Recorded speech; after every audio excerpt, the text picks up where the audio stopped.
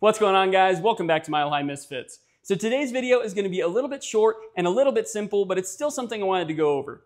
So right here we have the MPVI3 HP Tuners dongle, and then we also have the ProLink Plus from HP Tuners. This is going to allow us to basically get the readings from the AEM gauge that we installed last video and get them into the HP Tuners software for data logging. So in this video, I'm going to show you guys how to wire that up so that way you can read accurately. So stay tuned.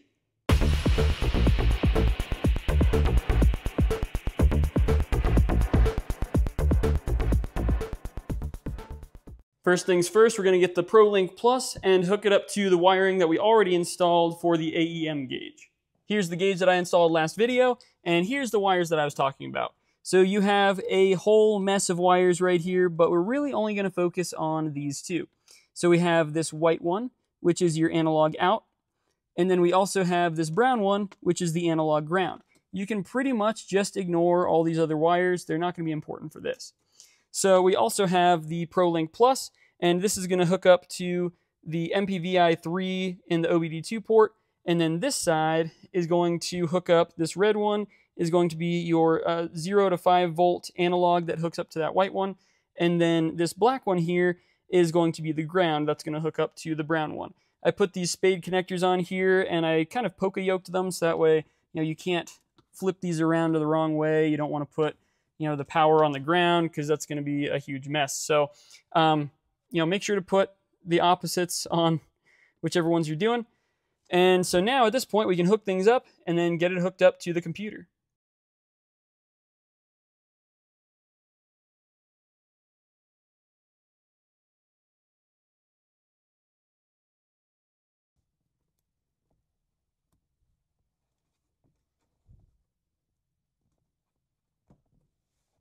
Okay, now we're going to take our MPVI3 and we're going to hook it up to the ProLink. So there's only one way this can go, so make sure that you plug it in correctly. And then you just take this and you twist it until it fully seats. There we go. And now you take this and plug it into the OBD2 port.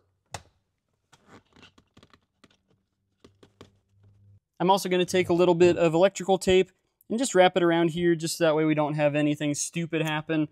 We don't want these crossing or we'll get some bad signals. Now I'm going to take the USB-C and plug it into the MPVI3, and then I'm going to take this USB and plug it into the laptop.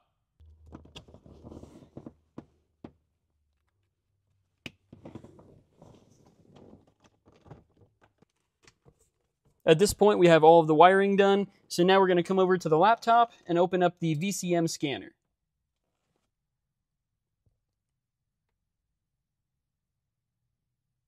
So now that we're here, we're going to come up here to Add Channel, and then we are going to scroll down to MPVI2, 2 Plus, and then MPVI3, double-click that, and then you'll see ProLink and ProLink Plus.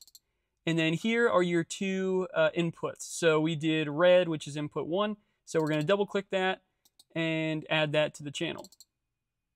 So now you can see that's added right there.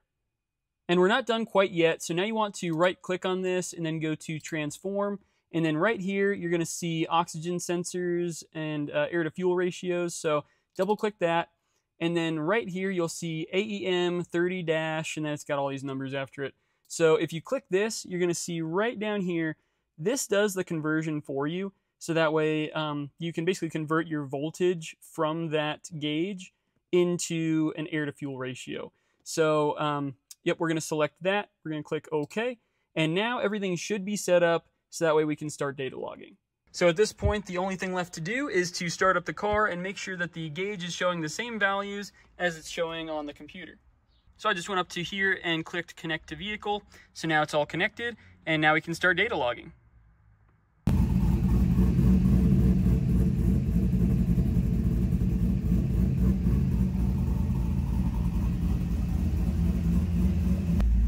Then just press start scanning.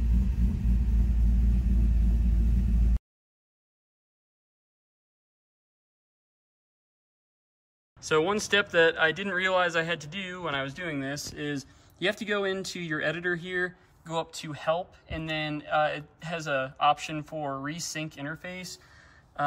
Doing that will basically give you your license, and then it'll give you your credits and all that. So I went and did that real quick.